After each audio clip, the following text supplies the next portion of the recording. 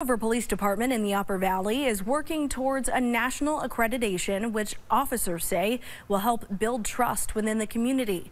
The Commission on Accreditation for Law Enforcement Agencies, or CALEA, allows departments to voluntarily meet an established set of professional standards.